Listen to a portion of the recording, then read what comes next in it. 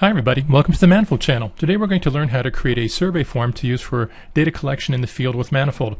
Manifold works with the Kobo Toolbox ecosystem, and so what we're going to do is we're going to create that survey form in Kobo, and then we can use that form we can deploy that form to mobile devices like smartphones or tablets or whatever, and use them in the field to collect data.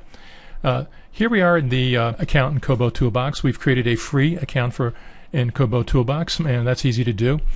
And I'm now going to add a new project that is a new form to Kobo Toolbox.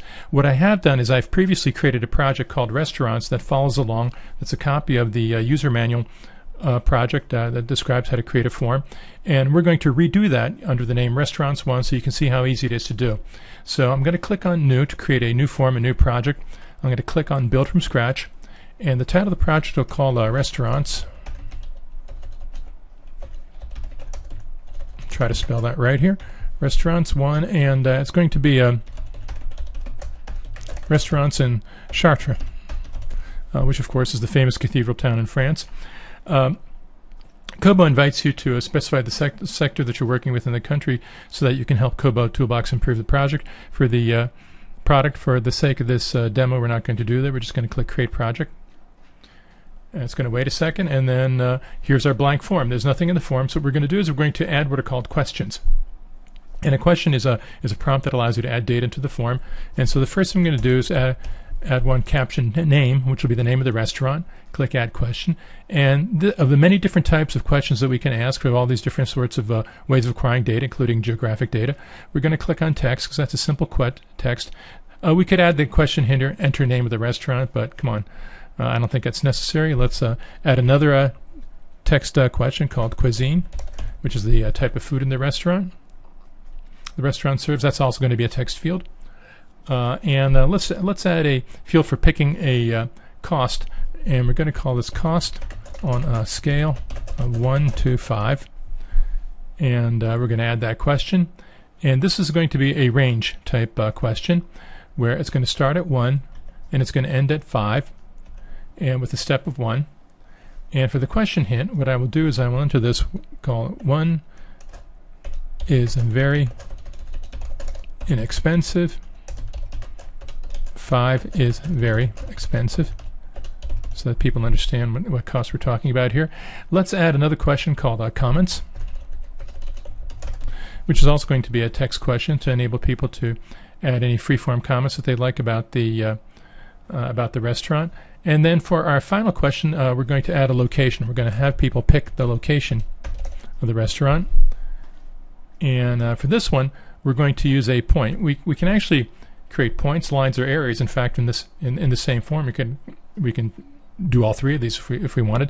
For this one, we're going to create a point. And the location hint, we're going to click the hint here. We're going to click on the map to mark the location. Now, by default, a point, so-called geopoint question, doesn't produce a map. It just produces a button where you can click on that to collect the current location of the smartphone or whatever device. But we want to use a map. So what I'm going to do is I'm going to click on Settings here in this gear icon. And in our settings, there's two things that I'm going to do. The first thing I'm going to do is make it a mandatory response, so people must enter a location.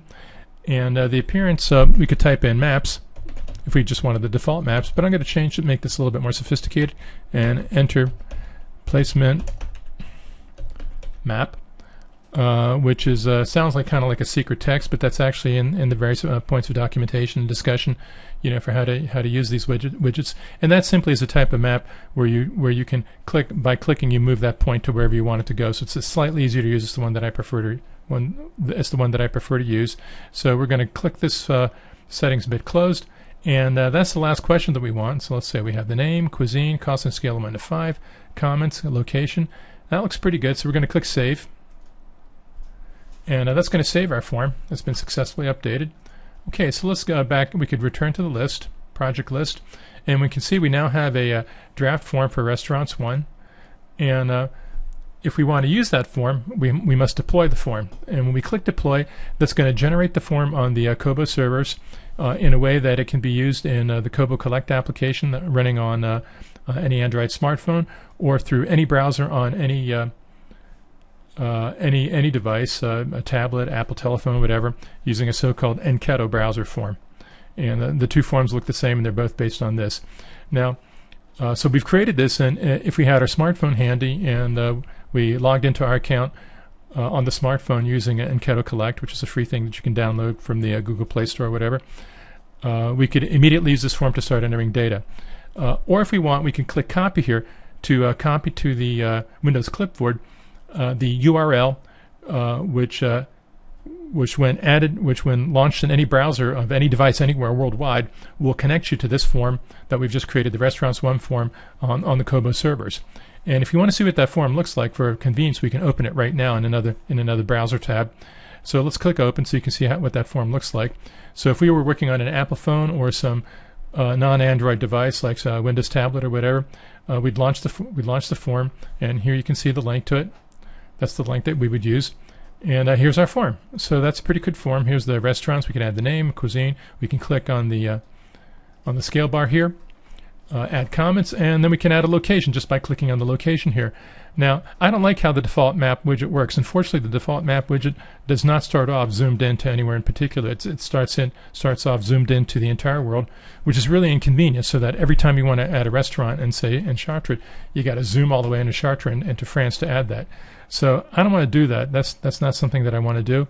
So let's ignore this. Let's close this form, and let's edit this form, and to start with an initial view. And so to do that, I'm going to edit in Form Builder, and I'm going to come down here to the location form. I'm going to click Settings, and here in the settings, what I want to do is I want to click in a default response. And to do that, I'm going to use some inside knowledge here.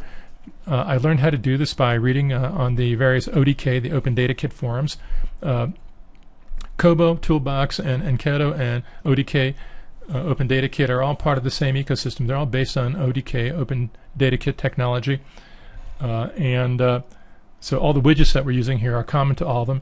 That's an extremely common technology. For example, Esri's Survey 123 application is based on this exact same technology. In fact, it uses Enketo forms just like Kobo Toolbox. Survey 123 is written based on the Enketo core library. So all this stuff works with Survey 123, and you can take Survey 123 forms and use them here in Kobo to use them with Manifold as well. Most of them will work on Modify. Anyway, what the default response says is to start with a point that's located at this latitude and this longitude, with the scene viewed as if it was seen from a height of 10,000 meters, with an accuracy of 0. And like I say, I learned how to do that by reading the forums and reading the documentation. How did I get the altitude? I tried 20,000 meters. That was too far zoomed out. So then I tried 10,000, and that seemed to work okay. So that looks good, and we're going to mandatory response here. That's all cool. All right, let's click. Let's close that setting, and now let's click Save. So I've now just updated that form, successfully updated. Good. Let's close this form. So you can see if you want to make these changes public, you must deploy this form. All right, so let's click Redeploy. Overwrite the existing deployment. Okay, let's click OK. Good, deploying. You know, the Kobo servers are thinking. All right, so we've redeployed the form, and you can see it now says V2, you know, last modified today at 11:14 a.m. So that's good. And we've just now redeployed the form, and if we want to use it again, we can, you know, click the link to get the link to that form, or we can click Open. And by redeploying the form, we have updated the form on the Enketo servers, on the Kobo servers rather, so that anybody who's using the mobile application, the Enketo Collect mobile application, will get the latest form, and anybody using the browser-based one will get the latest form also. Let's take a look at the browser-based form, and I'm going to click Open, and let's see what it does. Okay, here's the browser-based form, and you can see a new version of this form has been deployed. Refresh this page to load the updated version. All right, let's do that. You know, because sometimes browsers have all kinds of caching in terms of what they do, so that's a convenient thing. And now we're looking at the new version of the form. Let's see what it does. I'm going to scroll down here to the location part, and you can see the location widget is now zoomed in more towards Chartres. Here's the Great Cathedral in Chartres. So let's add an actual restaurant, and we're going to start with everybody's favorite restaurant, at least mine, in Chartres, Le Serpent, the Serpent. Cuisine is French, of course. And I think the user manual topic uses a scale of a value 3, which is right in the middle of the scale, but it's actually more accurate to write 4 because Le Serpent has a wonderful wine list, and the moment you start tapping into that wine list, you're going to notch it, notch the average cost of a meal up here to 4, maybe even to 5.